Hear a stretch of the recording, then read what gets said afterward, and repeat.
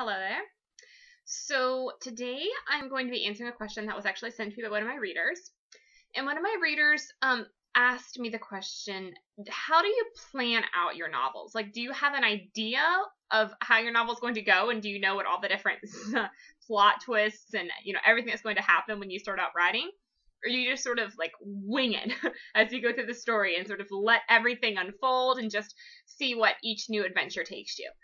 And that's a really good question. Something that I wish that I had a better answer for.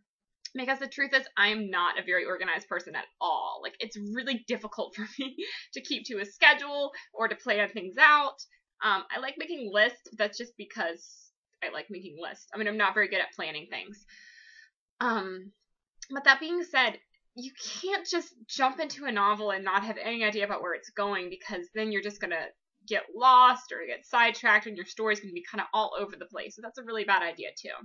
So I guess for me, the best thing to do has been to find a happy medium of planning and then sort of allowing myself to be carried by the story and carried by the characters and see where they take me. Whenever I start a new novel, I always have an idea or a character that's really vivid in my mind, and I try to follow that idea all the way through to the end. So if I know that my character is going to start the book a certain way, then I usually have an idea of where I want the book to finish. I know what I want the takeaway story of my novel to be. However, a lot of times the individual little steps along the way are really hard to plan out because you never really know what's going to happen once you start writing about this character. So what I usually try to do is I try to write out, usually it's about a page, maybe less than a page, of just where I envision the story going. So I talk about the different themes that are going to come up in the book, how the writing style is going to be, what different characters I want to bring in, and where I envision the story ending. A lot of times my finished novel isn't exactly similar to what I started out writing, when I wrote up my little one-page summary of the book, but having a place to go back to and to refer to is really important, because as I continue writing in the story, sometimes things come up where I think, I'm not sure if I want to take the story in this direction. When I go back and look at my one-page write-up, I remember, oh yeah, that's the direction I wanted this story to go. So it's really helpful as a place to reference and to remember what your original vision was in starting the book. I also just try to remember that the most important part of the story is the characters and not necessarily the plot twists. Y'all have heard me talk about this before, but I think that writing about people instead of events is really important. So if I feel like a character is growing and consequently that's going to make the story change a little bit, then I try to be flexible to that.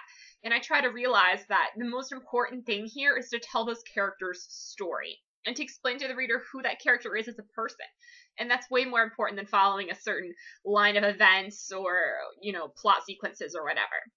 And lastly, I try to remember that I'm reaching towards a goal here. I want my reader to walk away from the story feeling a certain way and having a certain impression. And I have to be constantly keeping that in mind as I'm writing my story. So, for instance, one of my main themes in the story, Chasing Jupiter, is the importance of family and of being true to yourself and of really sticking out and looking out for each other. So all throughout writing that story, I knew that that was the ending message that I wanted my reader to go away with. So as different events happened and different plots unfolded, I constantly asked myself, how is the family, being made important in this plot? How is Scarlett learning to stand up for herself and to stand up for her family? And that really helped me decide what plot twists to follow and what ones to scrap. So at the end of the day, I think you should definitely have a plan. You don't necessarily have to have every single little detail planned out, but you should know where your story is going and know what story your characters are going to be telling.